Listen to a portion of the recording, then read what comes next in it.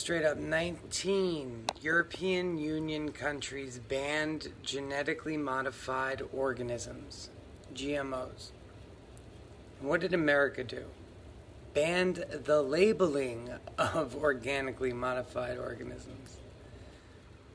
Right after President Barack Obama, this fuckboy, said that all Americans deserve to know what's in their food, and then he goes and bans the labeling of products that are potentially hazardous to human consumption. What a fuckboy.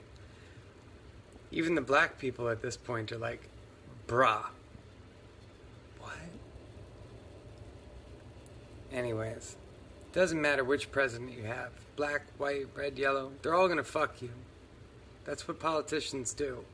There is no good... There's no good side. The right wing, the left wing, they belong to the same bird. Don't shoot the tail. Take the whole